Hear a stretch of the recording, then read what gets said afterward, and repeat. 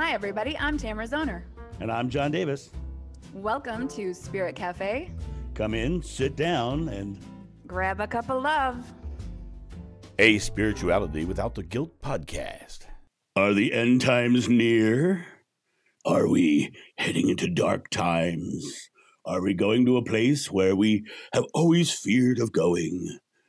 Or is in your spiritual belief, do you believe the end times are coming?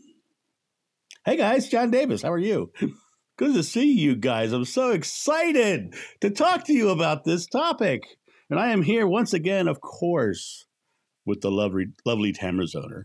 How are you, Tamara? I'm great, John. I feel like I shouldn't be smiling at that very scary introduction. Whoa. I was using my smile. Well, good. The end times made you smile. How exciting is that? Right? Right. So go ahead. Go ahead. I don't know. Do the end times make me smile? Let's find out. Okay, there you go. The end times. So now all kinds of spiritual belief has end times or catastrophic outcomes to our existence and judgment and fear. And most of them have used that story as a means of controlling their people. They say, you got to get it right here, right now, because if you don't, in the end times, you're not going to be one of the ones. Mm-hmm. Now, there's a lot of this that we're going to unfold in this conversation about the historical aspects of that, but there's also the idea of how you get controlled by your fear. And, Buddha says the eradication of fear is the secret to enlightenment. And, and in the Bible, it says, lo, that I walk through the valley of the shadow of death, I shall fear no evil, for thou art with me. Well, if love is with you, then there is no fear, because you don't have to fear. So there's a very big schism there between what the Bible says and what a lot of spiritual thought says. And then there's this giant thing out there that says, oh, yeah, all this good stuff you're doing over here, it's still going to end bad. Right. Right. Good luck to you, kid. Right. What's your thought on that? Oh my. Well, full disclosure, I know very little on purpose about all this end times because I have some doomsday thinkers in my family, and there may be years worth of water and MREs and toilet paper in some closets in some family members' homes. And that is rather the opposite of how I live my life in the moment. Yes, I make sure I have enough to get me through a few weeks. And no, I don't need to plan for doomsday because, as a coach who teaches people how to consciously create lives they love, there comes into play that law of attraction. And so what we think about, we bring about. So if I'm focused on doom and destruction and despair, how on earth am I going to live joyfully? I cannot on earth live joyfully. Well, let's drop into a couple of things. When we talked about this, I love that statement because you're living your spirituality. I think spirituality is very present moment because it is the only moment you have. But exactly. If we drop into a couple of historical things, just the one that there's a couple of them, but there's one that gets me that's really interesting. Everybody gets so into this rapture thing. The rapture, be one of the 144,000 that are going up with the right? Did you know the rapture is not in the Bible? I only knew because you told me when we started discussing this as a topic. So I am so surprised by that. So tell us more about where this idea came from and why people who don't study the Bible think it's there. Well, it's a great question because back in 1830, a Protestant minister whose last name was Darby read a line in the Bible that said this is all the Bible says. He will gather them up. That's it. What's the context? Gather them up. So Darby says, what does that mean? And he decided to extrapolate, and he started to write down what he meant. And he started saying, well, he got this message from God. And this God said 144,000 souls are going to be gathered up at the end time. And he created the entire structure of the rapture. So the rapture did not exist until 1830. Right. Wow. Okay. And hold on. So specifically 144,000 souls. That's it. That's all that gets to go through. That's correct. Remind me how many people are on the planet right now. And isn't that gross? Yes. Really? Right. 144, right? That's a math joke. Anyway. I love to go to my math jokes. Thank you very much. Sorry, folks. Right. I'm sorry. So anyway, moving on. So 144,000 souls are going to be quote unquote gathered up because Darby said they're going to be gathered up. Now, what happened was there's this whole big thing in especially evangelical Christianity that they want to talk doom and gloom. They want to talk all kinds of things because evangelicals have private jets. Evangelicals have money, and so they want to peddle the fear just like a medicine seller would back in the day in the Old West. The snake oil salesman, right? They're peddling fears that they can have private jets and they can travel all over the world, and so the evangelicals grabbed a hold of Darby's rapture because it's the perfect marketing tool of fear.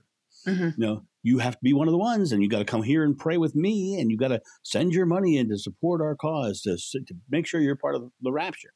Now, if you back it up, back in the Middle Ages, the Catholic Church was telling people on their deathbed, "You're going to go to hell if you don't leave me all your land." Oh, it's the same exact thing. They're peddling they're basically grifting on the doorway to heaven.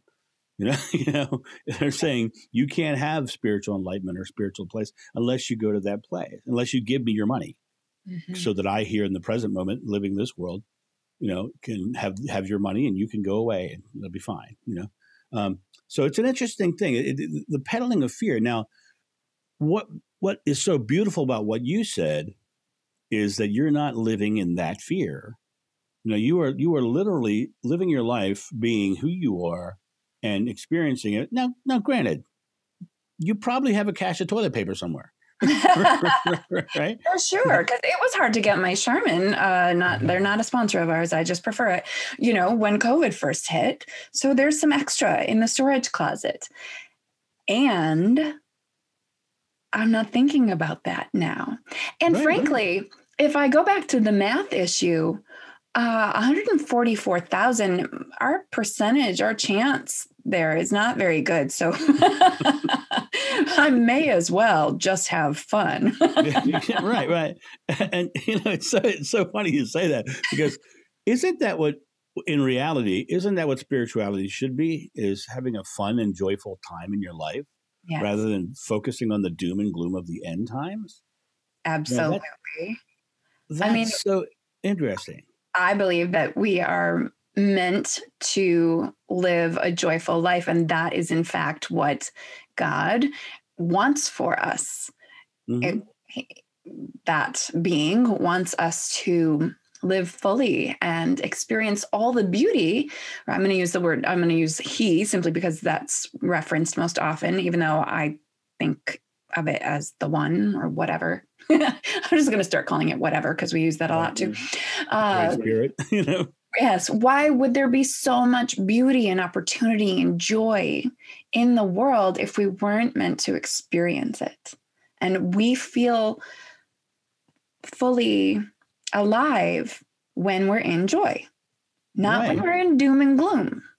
Right. So, so tell me how. Good. I'm sorry.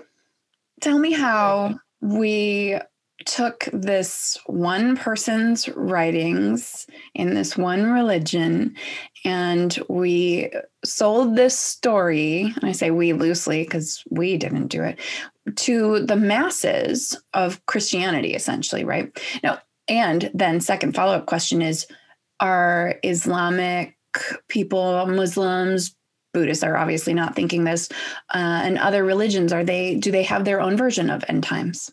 Oh yeah, and actually most of the monotheic religions, specifically that are rooted in Abraham, which is Christianity, Judaism, Christianity, Islam, Sufism, Baha'i, all of them have some sort of end time sort of scenario.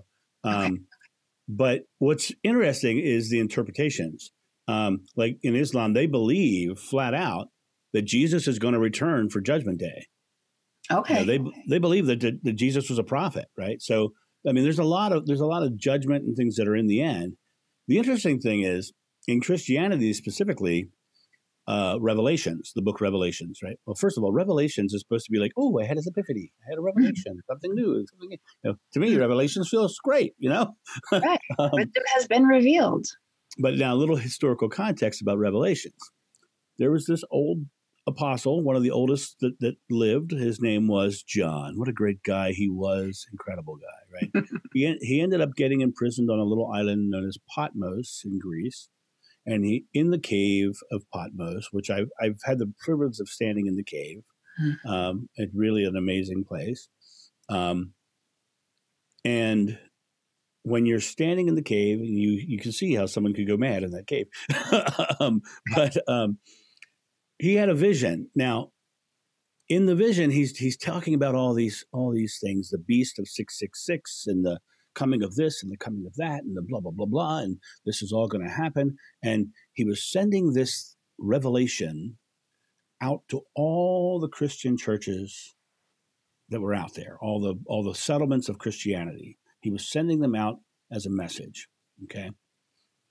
What eventually happened was, there was a whole bunch of Roman stuff that was going on at the time by a guy named Nero, and Nero, the fiddling guy, right? Right. Right. He just fiddled around. You're just full of puns today. Well, theologians for years have said that 666 is a numerical code for the name Nero. And people were saying, well, that can't be true. The mark of the beast, 666, Nero. It can't be Nero. It has to be something more esoteric than that, especially because John himself was an esoteric writer. I mean, somebody who wrote God is Love, he's pretty esoteric.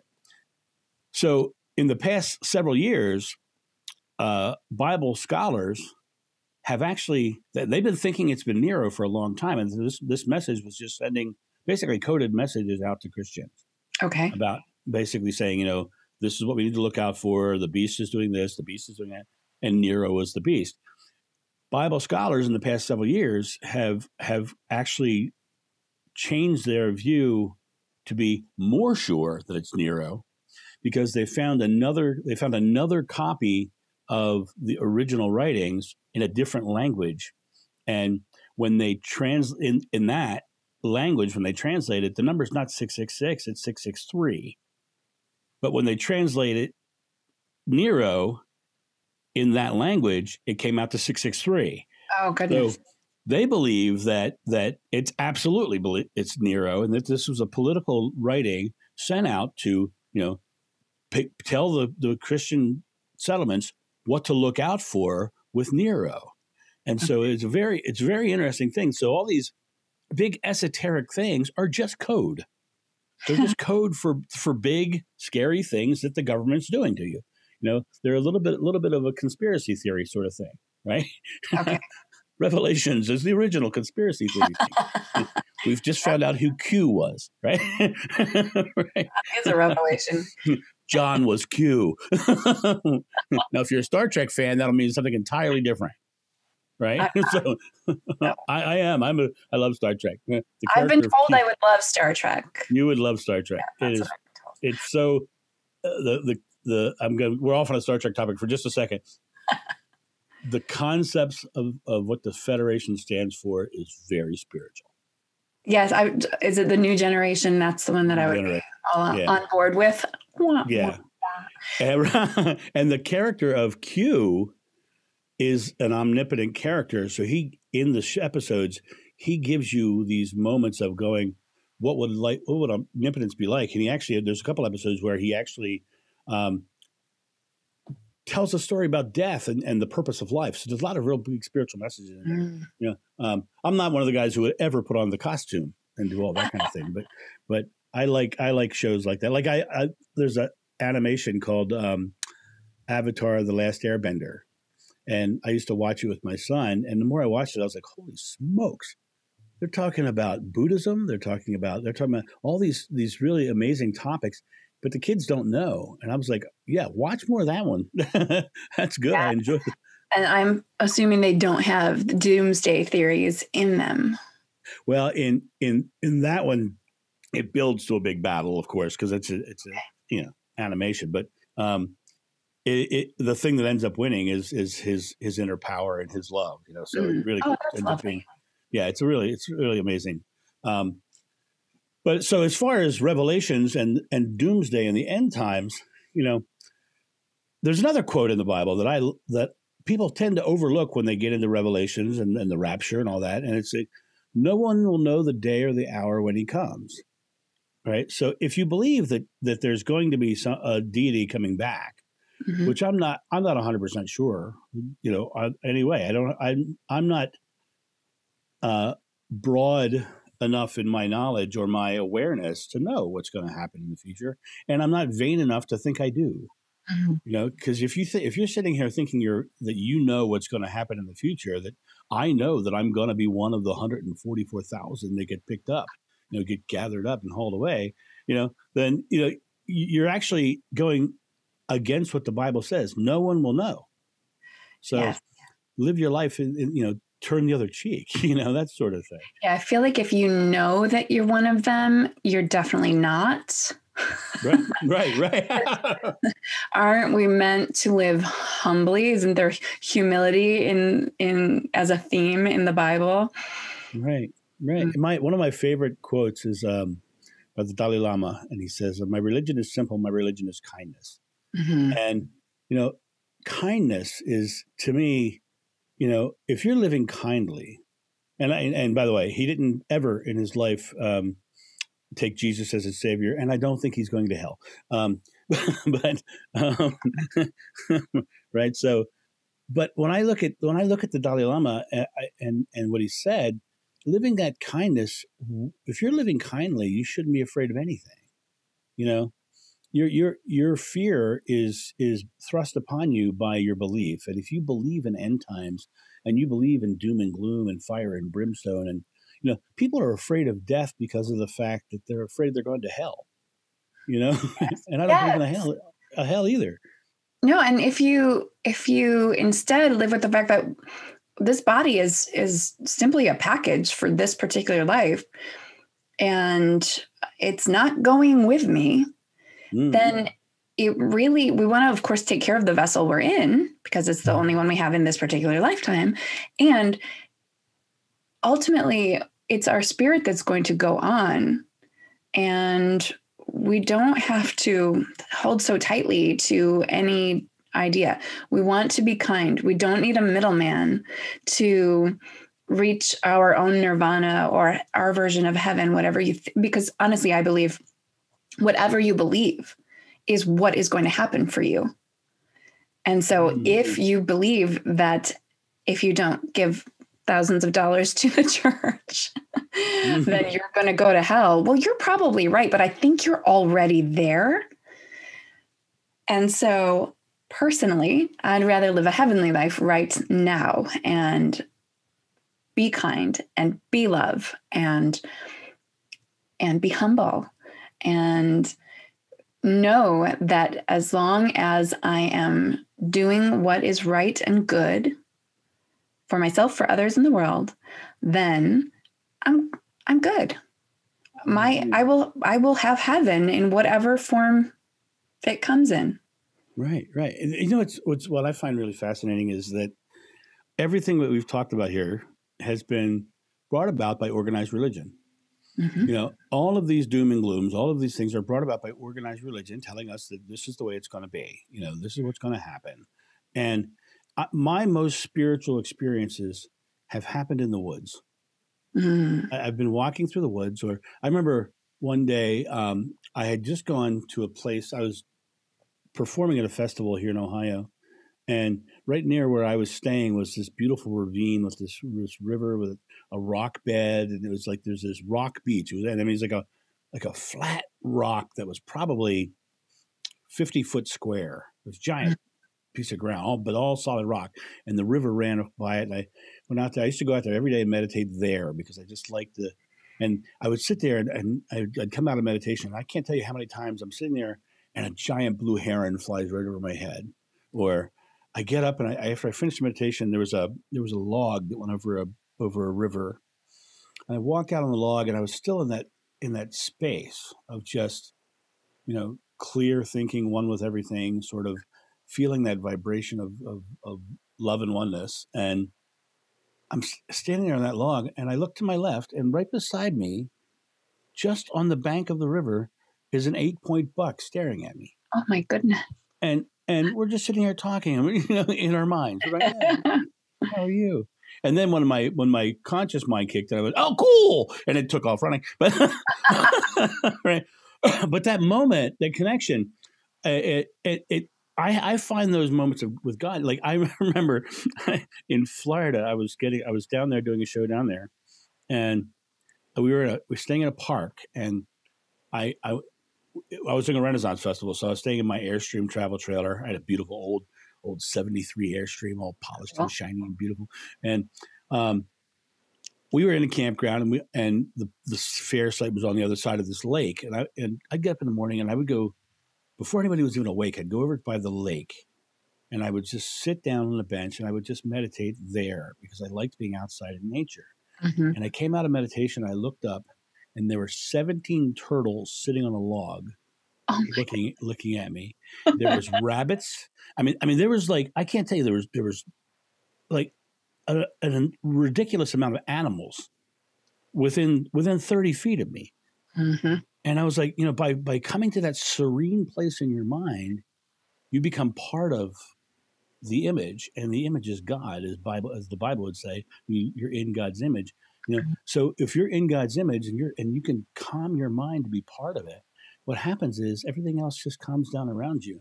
And Swami Narayan said that because he was out fear, the lion didn't give him anything to be fearful for, and that's why the lion was asleep at his feet. And so, that space of finding God that way. Now, if I'm consciously putting myself into a place where they're telling me that God is not only separate from me, but judging me and going to doom me to a horrible end, then that's not God, in my opinion. Absolutely, I agree. It's not God. It's something different. It's fear, and it's fear peddling. Yes, it's fear peddling. It's horrible. And, if you're living in that much of a fear state, you're probably not going to make it to the point where he comes back and saves those 144,000 people, because you're going to have a heart attack. Right. And, if you're living in your present moment fearfully, you're just creating a subconscious belief of fear behind you. Mm-hmm. And the more you create that subconscious belief of fear behind you, then your subconscious mind is just going to show you more things to be fearful for. Absolutely. Absolutely. Yes. You will get what you ask for every time. Right. So love is a choice, and spirituality is a choice. You've got to sit in your present moment. You've got to choose to be that person who is not afraid of the dark end times, who is not afraid, who's not focused on a negative outcome, who's not focused on, the 166 or 666, the beast that's going to come and tear us all apart. It's you have to stay in the space of I am. And what did Moses say God's name was? I am that I am. Period. I am that I am. So if I am being joyful, loving, spiritual, and one with the source, one with God, then I don't have to worry about anything else because I am what I am. Exactly. Does it make sense? It makes total sense. And so when you put it that way, and you consider all the fear mongering that goes on in organized religion,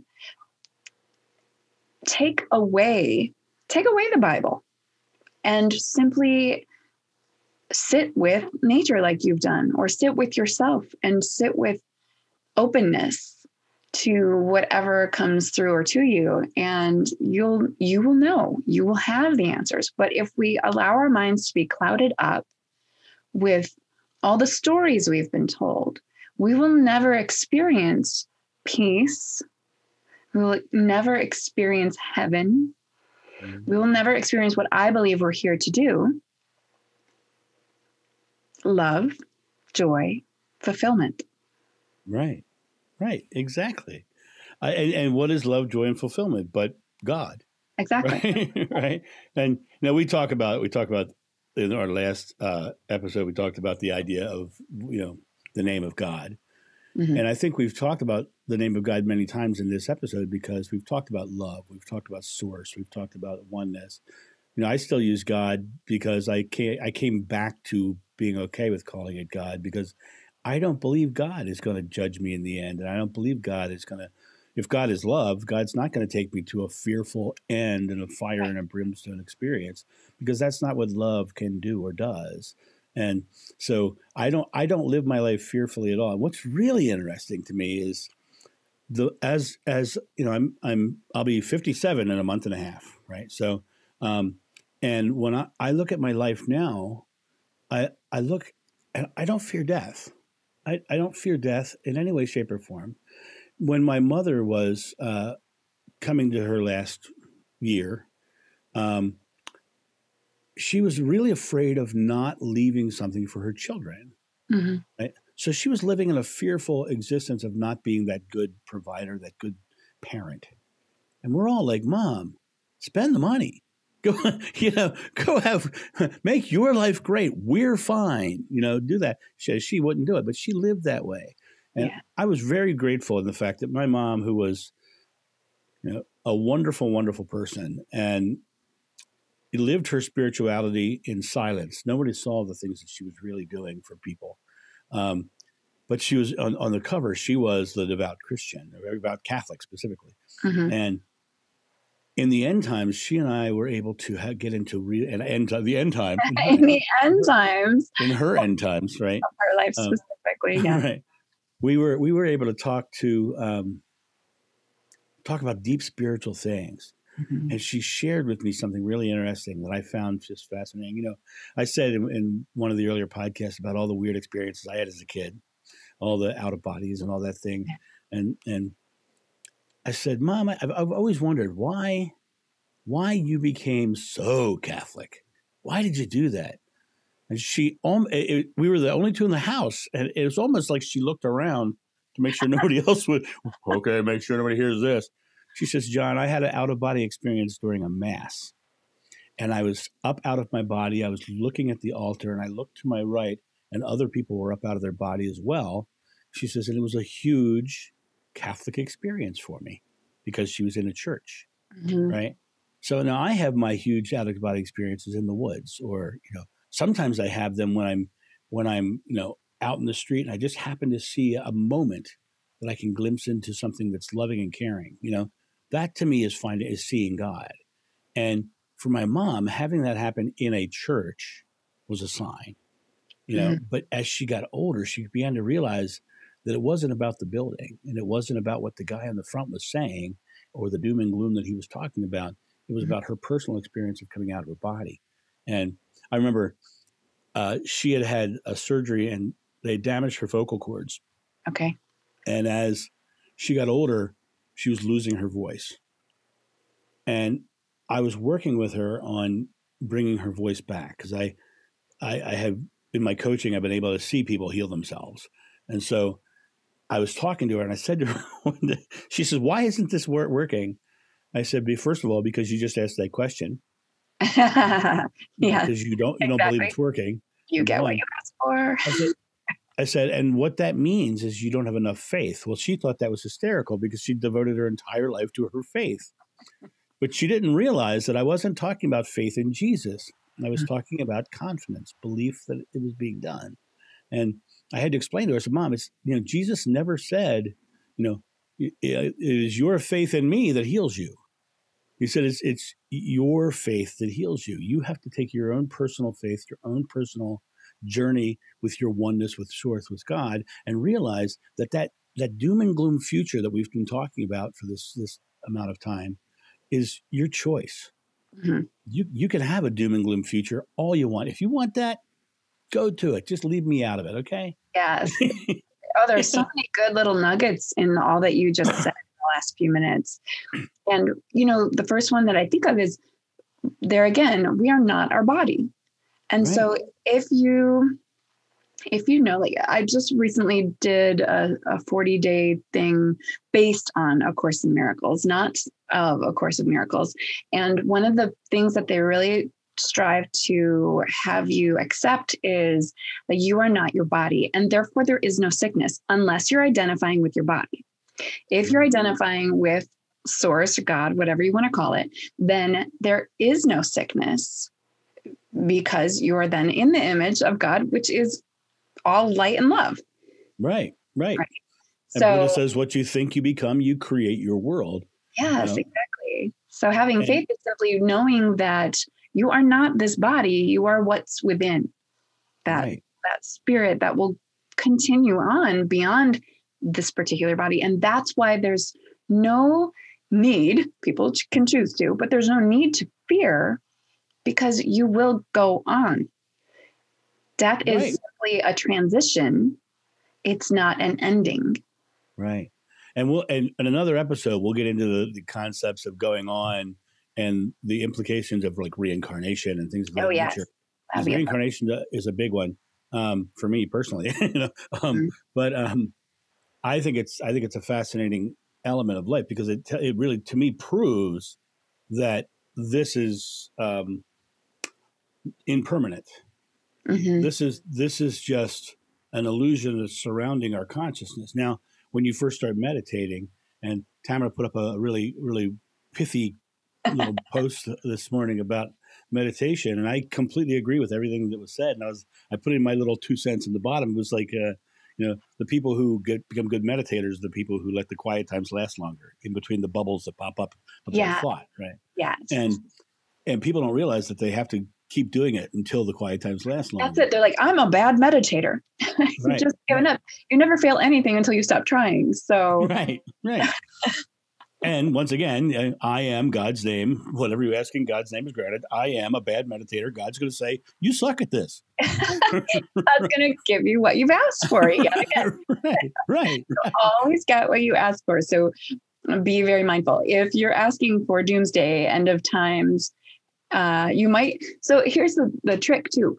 I am going to be one of those 144,000, and I am fearful, and I am believing in doomsday.